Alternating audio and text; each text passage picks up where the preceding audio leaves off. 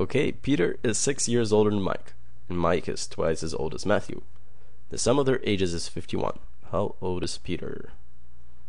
So we have Peter, we have Mike, and we have Matthew. Okay, so the sum of all their ages is 51, by the way, just in case anyone was wondering. And Mike is twice as old as Matthew. So I'm going to just say that Matthew's age is X for now. Mike is twice as old as Matthew. So Mike's age can be represented by 2x. And Peter is 6 years older than Mike. So Peter's age is going to be 2x plus 6. Because Mike's age is 2x, and then we just add 6.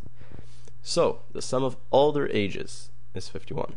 So we know that 2x plus 6 plus 2x plus x is 51. So 2x plus 2x plus x is 5x plus 6 is 51. Now we can take away 6 from both sides of the equation. 5x is equal to 51 minus 6, 45.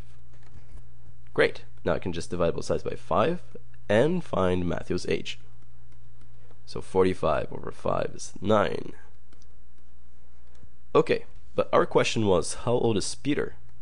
And Peter is represented by 2x plus 6. Rather, Peter's age is represented by 2x plus 6. So now we can plug in the 9 over here and find Peter's age.